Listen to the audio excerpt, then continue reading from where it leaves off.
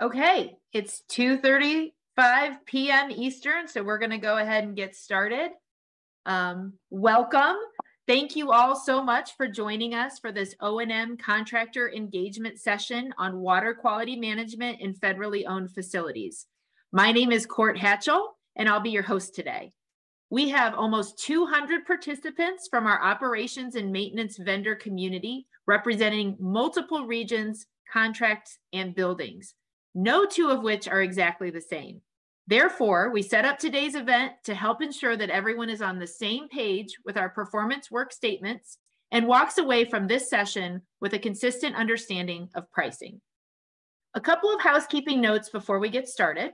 First off, I'd like to inform you that we are recording today's session. If you do not wish to participate in this recorded session, now is your chance to bow out. A copy of the recording will be sent to all registrants, so you will be able to watch the full session. I'd also like to mention that Zoom offers closed captioning services with this presentation. You can turn on captions by clicking the captions option on the bottom of your screen. Lastly, we have muted your audio to help us control the sound quality of the presentation. To that end, we encourage you to direct specific questions regarding contractual requirements to contracting officers, as contractors must work with their respective contracting officer to ensure compliance. This is the first, but not the last time you will hear something along those lines today. All right. Oh, skipped ahead. Now for some introductions. So as I said before, my name is Court Hatchell, and I am the Senior Advisor for the Public Building Service Office of Facilities Management. As Senior Advisor, I am overseeing the execution of our water quality management initiative and testing effort. Prior to coming to central office, I spent the first 14 years of my GSA career in various facility management roles in Region 5 and have had the pleasure of working with some of you on the call today. Next, I'd like to introduce Courtney Springer. Courtney is the Assistant Commissioner of PBS's Office of Facilities Management. In this role, Courtney has oversight of the approximately 8,600 federally owned and leased facilities in the GSA portfolio. He's going to give the background of our water quality management effort and how we got to where we are today. And last on this slide, but first in terms of keeping GSA at the forefront of water quality, we have Brad Short. Brad is PBS's National Industrial Hygiene and Safety Program Manager. He is an accomplished professional with extensive experience in the environmental, health, and safety field. He spearheads strategic initiatives and coordinates nationwide programs aimed at enhancing standards and promoting EHS best practices across diverse program areas. Brad will be delving into the finer details of our performance work statements and addressing potential clarifications we've heard from the field. We have a tight agenda today, as you can see here. We'll start with the recent history of water quality management at PBS and then delve deeper into the performance work statements listed. At the end, I'll touch on some one-stop shop resources we've developed and close us out. Here's an important disclaimer here at the beginning, which I'm going to read to you verbatim. Not every scope of work or PWS listed in the agenda and discussed during the event may apply to your contract. Additionally, this event is for informational purposes only, and any statements made do not constitute changes to contractual requirements or direction to contractors to perform or not perform any action. Specific questions regarding contractual requirements should be directed to contracting officers, as contractors must work with their respective contracting officer to ensure compliance. Okay. Now I'd like to turn the session over to our first presenter, Courtney Springer. Courtney, the floor is yours. Thanks, Court. I'm Courtney Springer, the Assistant Commissioner for Facilities. I want to first start off with thanking all of you for attending this session today. I know you've got busy schedules, you got a lot going on. We appreciate this. We just want to make sure that we're providing you every bit of information we can about our scopes and providing clarity about what we're looking to do here, since this is new for everybody. Also, I'd like to thank you for all your support and operation of our over 1,600 buildings in the GSA. facilities listing. We count on you, and you are our business partners. Our success relies on you supporting us and executing our contracts. So appreciate everything that you do for us. I also want to let you know the reason we're doing this and the reason we do many of the things at GSA is because the safety of our employees, your contractors, and our customers is of utmost importance.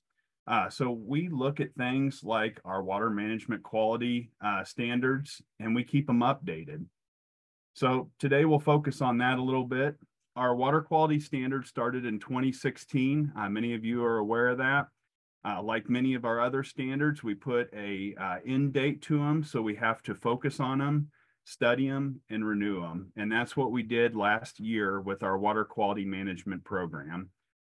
As we were studying our water quality management program, we reached out to many different municipalities, many different regulators, EPA, OSHA. We reached out to the state of California to talk to them about what they were doing with water quality. We looked at many different articles, periodicals, trade journals, worked with ASHRAE. One thing we noted that stuck out as particular importance to us was some CDC facts on Legionnaire's disease. We noted since 2000 that there was a pretty significant uptick in cases, a 9-fold increase between the year 2000 and 2018. We noticed that most significant increase was after the year 2017. And while that decreased a little bit during the time of COVID, as individuals started reporting back to the buildings, we started to see a little bit more of an uptick just in the general population. So we also noted starting last July that we had several buildings and several incidents pop up in the GSA inventory. We had a total of 24 instances that we were working in our facilities between the time when we started reviewing our policies and when we issued our policies. That number was alarming to us. We noticed not only issues with bacteria and Legionella, but also some concerns with heavy metals. So we decided to build a overall review and an overall look at our water quality management from both the owned and the leased facility, which would have a baseline testing of all facilities. And Brad will talk about that here in just a minute. So we took all these factors into consideration.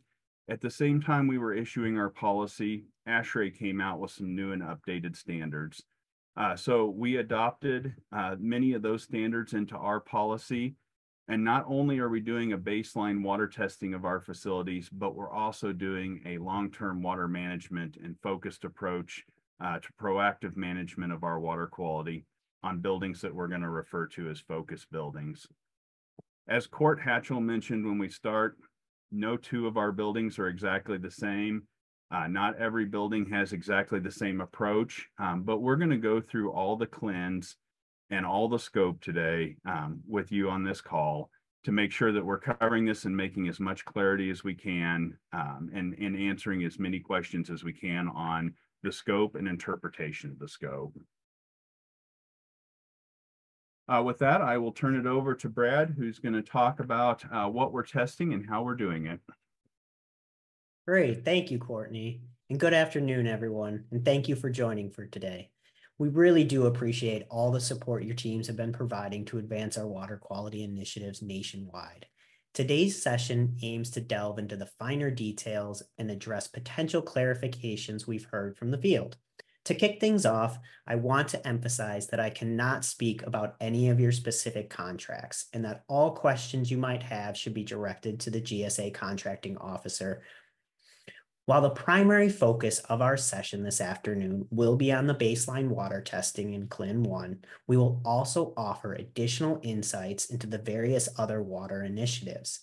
These may or may not be applicable to your specific contract, but our goal is to provide comprehensive information to support your understanding of potential considerations and requirements.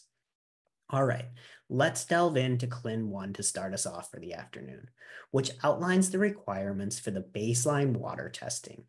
As per the PWS, the O&M contractor will need to furnish GSA with a comprehensive written report that includes testing results for the following contaminants: Legionella, total coliforms, including E. coli, lead, and copper. The first topic that is important to cover regarding the baseline testing is who exactly can perform the test. There are three main options and also an alternative in the event that none of the other options are feasible. To conduct the baseline water testing, individuals must meet one of the following criteria: be a certified industrial hygienist, have an ASSE 1280 certification, and the third option is the on-site individual can be a health and safety professional supervised by a CIH or an ASSE 1280 certified individual with a minimum of 2 years of experience doing potable water sampling. In the majority of cases, companies will opt for this third option because they generally refrain from assigning their higher paid employees to solely collect water samples due to those cost considerations. Alternatively, and one that doesn't seem to be frequently used so far, is for cases where the above qualifications aren't readily available. Contractors may seek government approval through written request, and they can employ any environmental or industrial hygiene consultant with at least 2 years of experience in potable water sampling. An example of where this would be an appropriate solution is when a facility is located outside of a major metropolitan area and these highly qualified individuals are not readily available without costly travel. Please discuss this with your contracting officer if this is a case for your facility to ease the scheduling and administrative burdens that come with all this travel consideration, as well as avoid excessive financial implications. All right, let's transition to a topic that frequently necessitates clarification during proposal reviews, often due to overestimating the scope of work requirements. This pertains to the locations of where testing will take place. We'll begin by outlining the specific areas where Legionella-only samples are required, focusing on common source equipment and more specific special use spaces. So for the incoming potable water supply, we'll be looking at 1 sample per service line. Hot water storage tanks, 1 sample per tank if a valve is available. Expansion tanks, 1 sample per tank, again, if a valve is available. Hot water recirculation circuits, 1 sample per plumbing riser if a valve is available. Building common and tenant showers, 1 sample for every 3 fixtures, if this is applicable to your facility. All point-of-use outlets that are primarily designed for human consumption in a childcare center. Again, a lot of our facilities don't have childcare centers. And finally, all point-of-use outlets that are primarily designed for human consumption or the treatment of patients in health units. Again, if applicable, not all of our facilities have health units. So drawing on in-depth discussions with on-site personnel, I'd like to address several common misunderstandings we aim to clarify here today. Throughout this presentation, I will reiterate that I cannot address individual contract specifics, and any questions should be directed to the GSA contracting officer. But for facilities with childcare centers or healthcare units, this scope requires testing of all outlets that are primarily designed for human consumption or treatment of patients. This would only include things like drinking fountains, bottle fillers, kitchenettes, patient sinks, or break room faucets. However, it doesn't include restroom faucets, janitor sinks, mop sinks, hose bibs, or similar fixtures. This is one of the most important items to double check. A lot of times we've been seeing restroom fixtures that are upwards of a couple hundred fixtures in a facility. Please note, these are not included in the baseline sampling. For the shower requirements, these do not include the emergency showers or eye wash stations. And finally, it does not include common source equipment that do not have drain valves or another option to take a sample. If you cannot logistically pull a sample from those tanks or risers, it doesn't apply to the scope of work. Now that we've talked about the Legionella specific sampling locations, Let's broaden our focus to talk about the water fixtures where all parameters will be tested. As a reminder, this would encompass Legionella, lead, copper, and total coliform, including E. coli. According to the PWS, this involves sampling 10% of water outlets throughout the building that are primarily designed for human consumption, such as drinking fountains, bottle fillers, and kitchenettes. In smaller facilities, where this calculates to less than 5 outlets, a minimum of 5 should be tested. While I cannot speak to individual contract details, here are some helpful clarifications to guide our understanding together. This should not include in your sampling plan restroom faucets, janitorial sinks, mop sinks, hose bibs, or similar fixtures. Similar to our discussion a minute ago, this is one of the most important items to double check. In a different vein, for Legionella sampling, samples are either taken from the hot or cold water, depending on the fixture, but both are not required. Another item that we've been working through with some of our sampling contractors is how to conduct first draw samples. So there are several strategies available to fulfill the first draw sampling requirements while meeting the scope of work. Our protocol does not mandate collecting samples on separate occasions, such as on different days. The first approach involves utilizing separate outlets for filling first draw bottles for metals and Legionella.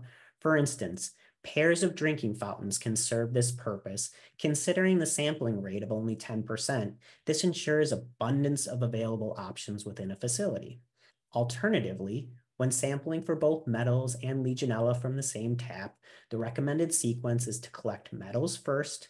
If hot water is accessible, obtaining a Legionella sample from the hot water line is minimally affected by collecting a first draw sample for cold water for metals first. In cases where hot water is unavailable, a first draw metals sample should be collected first, followed promptly by the Legionella sample. We specifically specified a small volume sample to be collected for both parameters, taking all of this into consideration when we were developing the scope of work. This chart summarizes the references outlined in the scope of work, which includes valuable insights from the CDC resources for Legionella alongside the EPA National Primary Drinking Water Regulations. This approach ensures alignment with industry best practices and regulatory standards.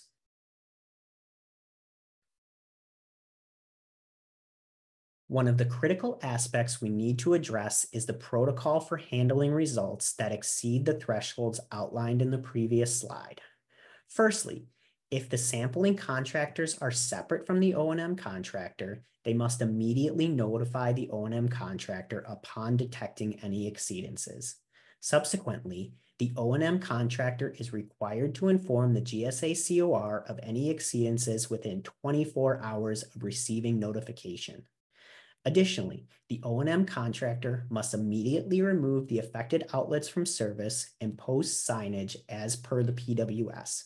Please be aware that GSA has already developed standardized signage for usage, and this is not something that your teams need to go out and create. We have this available for your teams. It's also essential to note that any corrective actions not covered by the existing contract will be funded independently and should not be included in the initial cost proposal for CLIN 1. This ensures the necessary measures are promptly implemented while adhering to contractual agreements and financial considerations. All right, now let's transition to a different topic. It's important to remember that not all the items discussed may be included in your specific contract, so please take what applies to your situation and disregard the rest. With that being said, let's delve into the topic of preventative flushing. First, let's talk about common source locations such as storage tanks and expansion tanks. Where possible, flush tank weekly over the course of 4 weeks at the drain valve until the volume of water is replaced and that water runs clean. Moving on to risers. Flush each riser for 10 minutes weekly over the course of those 4 weeks, and utilize a drain valve or other high volume outlets such as a janitor's closet as needed. Moving on to showers. In the first week, remove and disinfect and then reinstall or replace the shower heads. However, it's really important to consult with your contracting officer regarding any potential cost concerns associated with this work, especially if it involves extensive disassembly or could potentially damage those ornamental fixtures. While I cannot address the specifics of your individual contract, I want to convey that it is not the intention of this effort to cause damage to equipment. Our goal is to implement measures that enhance water quality and safety in a fiscally responsible manner. Once completed, flush showers weekly over the course of the 4 weeks until that water temperature stabilizes. Please note that temperature measure is not required for this effort.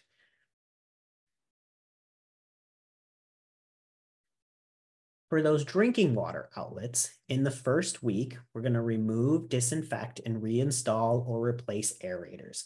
Again, it's important to consult with the contracting officer regarding any potential cost concerns associated with this work, especially if it involves extensive disassembly.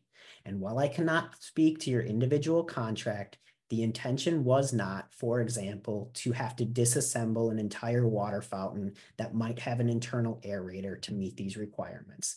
Those are types of scenarios that really should be discussed with the contracting officer. So weekly for 4 weeks, we're going to run those refrigerated water fountains for 3 minutes and bottle fillers for 1 minute. For other drinking water outlets, open the cold and hot water for each one of those outlets for 1 minute. And please note that the hot and cold water can be done at the same time, and temperature measurements are not required. Also remember that this only applies to drinking fountains, bottle fillers, kitchenettes, and break room faucets. It does not include restroom faucets, janitors, sinks, mop sinks, hose bibs, or similar fixtures that we have touched on a few times during this presentation. All right, let's switch gears again. We're going to transition to CLINs 2 and 3. We'll delve into the PBS guidance to maintain or restore water quality. As a reminder, as it's been a little bit since we've all got together, this is the guidance that applies to facilities that are greater than 50,000 square feet with a booster pump or those over 6 stories. It's important to note that this guidance excludes other buildings that are of smaller size. Additionally, if the building already adheres to an ASHRAE 188 or 514 water management program for its potable water system, that plan supersedes the PBS guidance. Central to this guidance is the completion of the water sampling and flushing plan template that has been provided to each of your teams. Furthermore, the inclusion of the most recent consumer confidence report is part of this plan to verify the disinfectant that's used by the water provider and its intended concentration range when it gets to the building. This information can easily be found by visiting the water system's website or doing a simple Google search of drinking water quality report coupled with your city and state will typically get you the information that you need. The completed template should be submitted to the GSA contracting officer representative for approval within 30 days of implementing this guidance. Once again, while I cannot address specifics of your contract and all inquiries must be directed to the CO, I can offer some general insights that might help clarify certain matters. It's imperative to thoroughly examine your current contract, especially in light of COVID-related activities, anticipating some overlap between new requirements and existing O&M operations. GSA expects that the proposed modification costs should not duplicate these pre-existing obligations. To significantly reduce workload and for consistency, a plug-and-play water sampling and flushing plan template has been developed to aid the O&M vendor. This plan completion should not necessitate any subcontractor engagement. Any individuals familiar with the building's plumbing system can adequately complete it. In the majority of cases, this can be completed within a few hours, and the GSA property managers or the regional SMEs can certainly help your teams with this process as needed. Given that these plans should be crafted by individuals already familiar with the site's plumbing, additional site investigation should not be warranted. Once this plan has been developed, regarding the execution of the plan, any trade within the O&M contractor familiar with the building's plumbing system can perform the required tasks, and the requirements are expected to be met during normal working hours. For the monthly temperature and chlorine checks, no laboratory analysis is required. Handheld direct read instruments are all that are needed. Another important clarification is that the weekly flushing activities outlined in the plan for childcare centers, health units, and building common and tenant showers do not require any temperature or chlorine checks. Assessing temperature stability can be completed with your hand, and both hot and cold water can be flushed at the same time. Additionally, it's important to note that flushing excludes emergency showers or eye washes, as activation and documentation of this work should already occur weekly.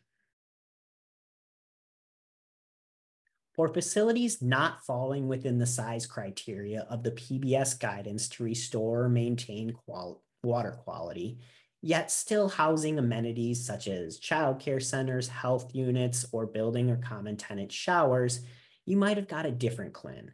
And it's important that we dispel some similar common misconception as we did on the previous slide. And this really closely aligns with the last slide. But again, I cannot comment on your specific contract requirements, but merely these are general observations that we've seen. So the weekly flushing does not require any temperature or chlorine checks. Temperature stability can be verified by simply putting your hand under the water. Both hot and cold water can be flushed at the same time. Tasks are expected to be carried out during normal working hours and can be performed by any trade within the O&M contract who has received training on the scope. These tasks involve turning on water fixtures, making it unnecessary to engage third-party or testing vendors for this work. And then weekly flushing protocols do not include emergency showers or eye washes, as activation and documentation of this work should already occur weekly. All right, as we approach the end of this presentation, I really do appreciate your continued attention. I know this is a lot of information. So finally, let's delve into CLIN 5, which pertains to the routine Legionella testing of cooling towers, humidifiers, misters, and decorative fountains. While specific inquiries requiring your contract should be directed to your CO, here are some noteworthy best practices we've observed. Monthly testing of cooling towers within this PBS aims to replace the existing quarterly Legionella testing requirement found in current contracts. It's crucial to ensure proper crediting of any testing already mandated under your current contract when transitioning to a monthly schedule. Utilizing the subcontractor already tasked with regular on-site maintenance of the cooling tower for the monthly Legionella testing is not only practical, but also efficient.